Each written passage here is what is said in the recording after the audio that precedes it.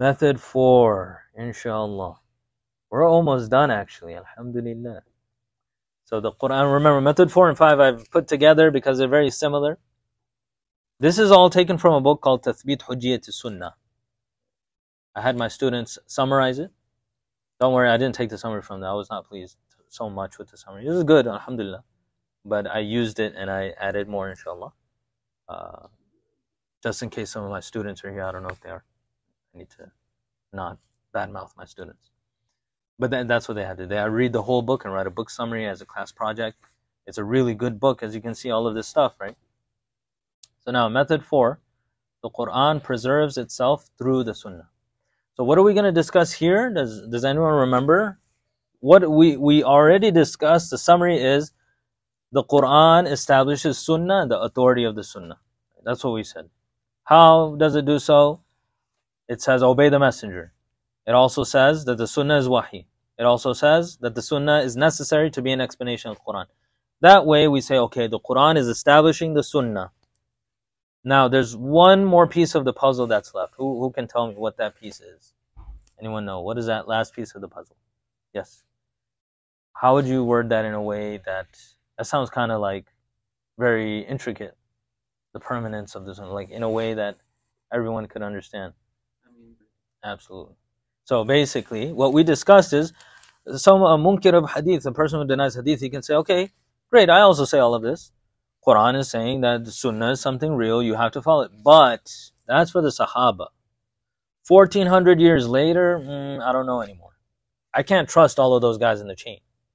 So we need to add on to that to complete the proof that no, the Quran also says it will be preserved.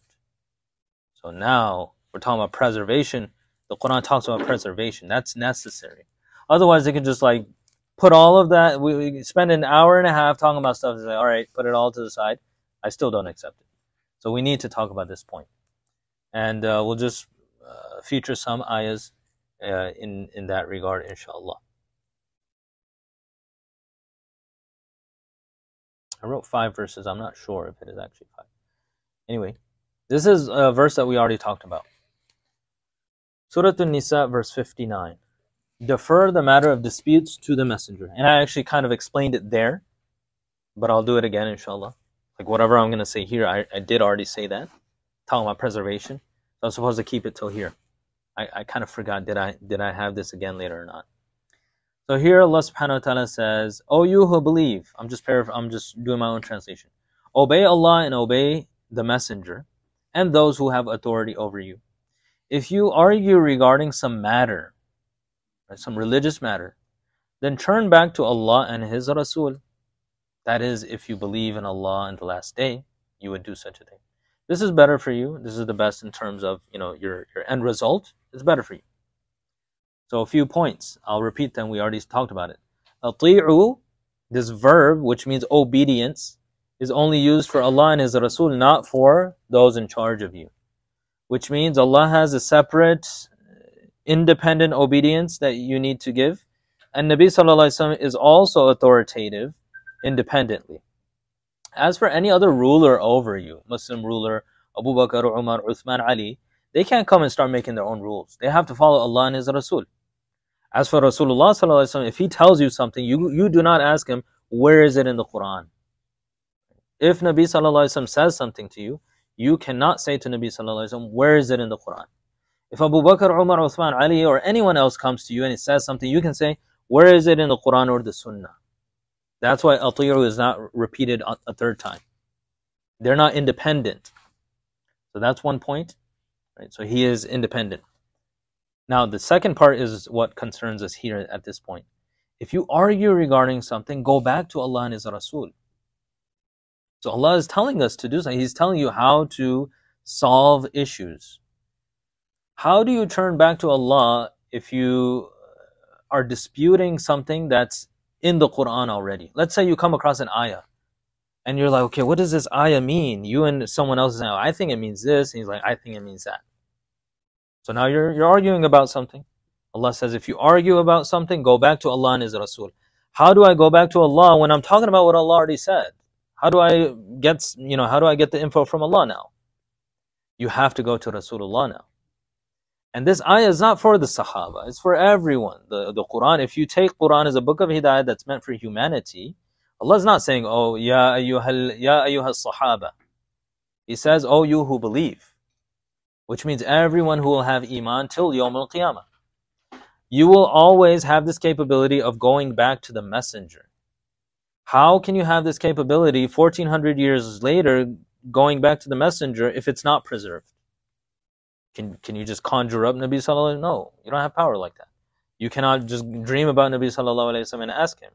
Some people, they're so pious. But for you and I, Allah is telling us, oh, you who believe, we have iman, alhamdulillah. He says, go back to the messenger. That already implies that it is going to be preserved. That's the only way we can go back to the messenger, if it's preserved. Right? So that's this also tells us that the sunnah is going to be preserved. Also, how do you turn to Allah regarding an issue that's not even in the Quran? What if you're disputing over something, a masala in Islam, that's not in the Quran? How do you turn to Allah? You have to go to Nabi Sallallahu Alaihi Wasallam. And that also means it must be preserved for you to go back to it.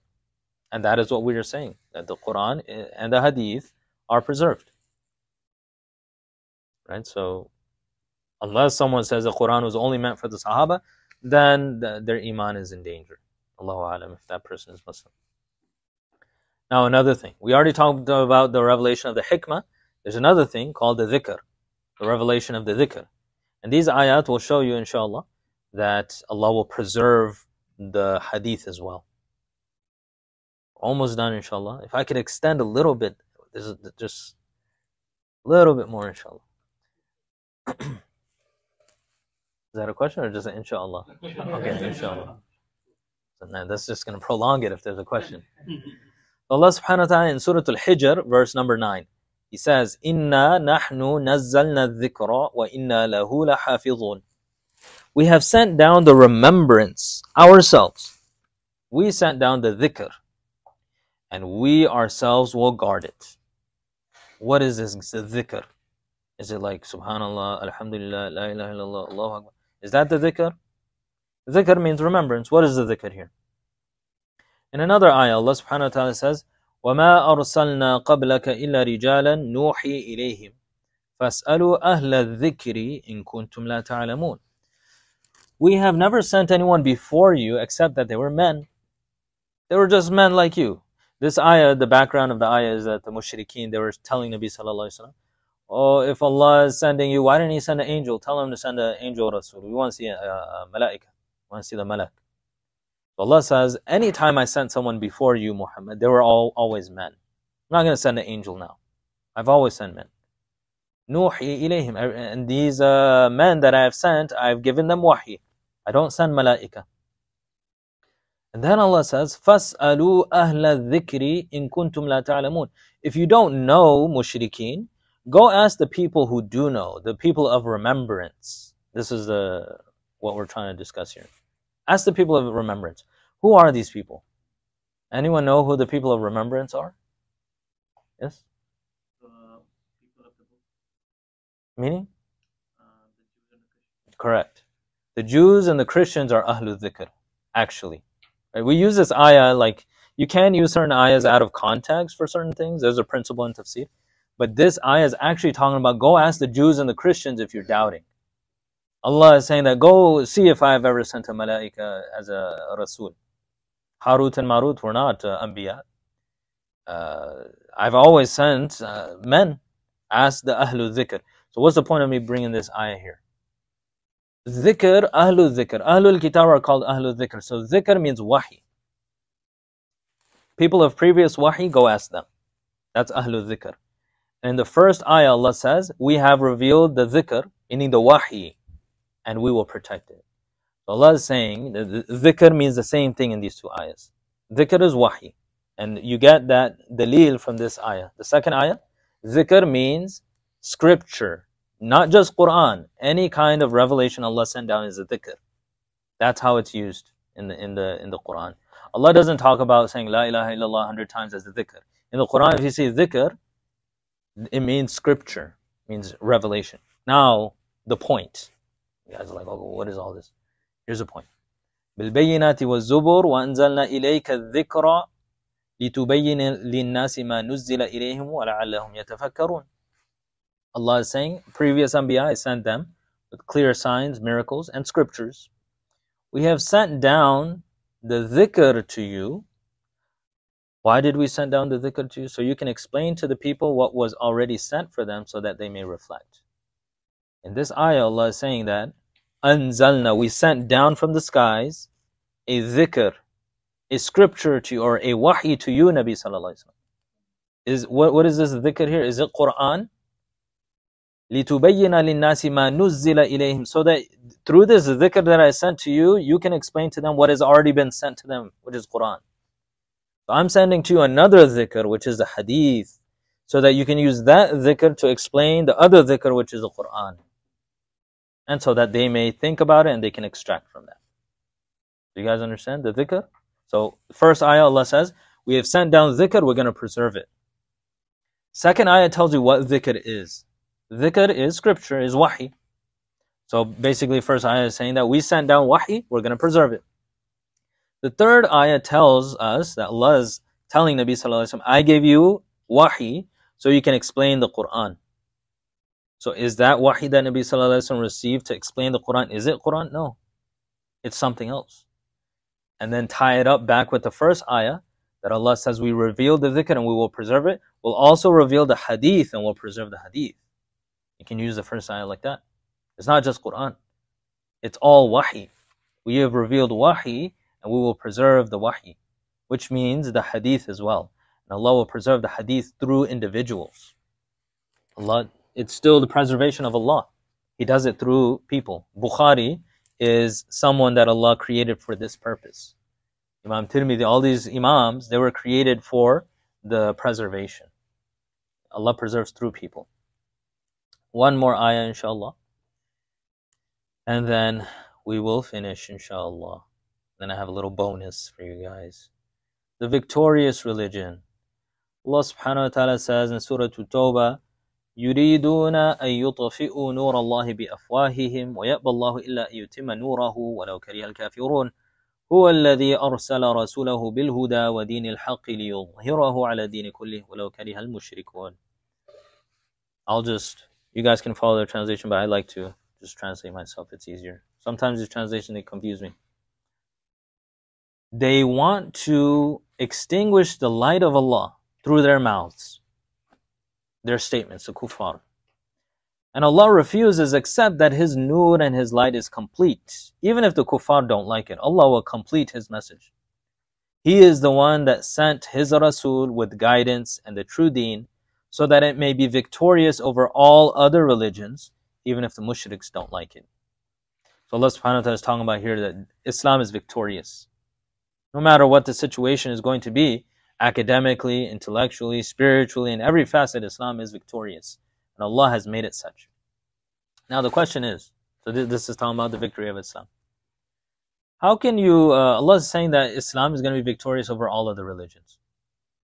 If Islam falls prey to the same things that have occurred to other religions, how will it be victorious over them?